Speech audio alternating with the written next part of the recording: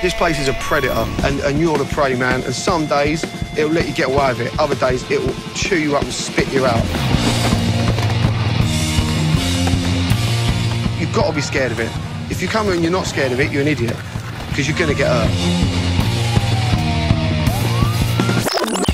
Twisted ankles, dislocated knees, I've knocked myself out, knocked my teeth out. There are certain type of people there. I was registered disabled for a while. They told me probably never going to walk without a stick. You do forget how to ride a bike.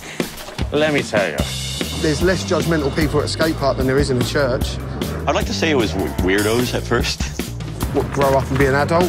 That was what was kind of described as like the triple threat. But I still had this rage inside me. There was this war with the skateboarders. Yeah, you have got non-Hodgkin's lymphoma. And I thought, you know, I've got to try and live again.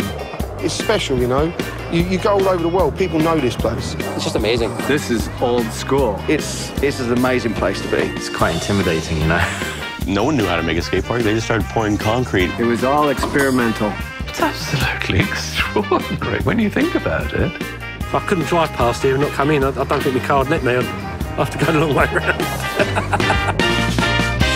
It's an incredibly valuable piece of architecture. It was going bankrupt, was going to shut. It's on its arse at the moment as a business, but they still keep it going. No one here on Saturday. No one.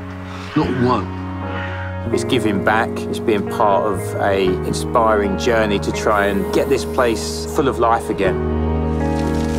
We don't get some help, the place could go in complete disrepair, to be quite honest.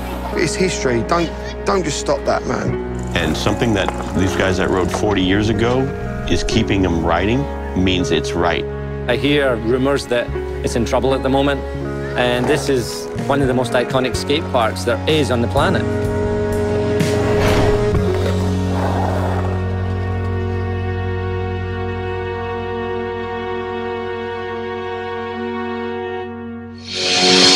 Bye BMXers, see you next time.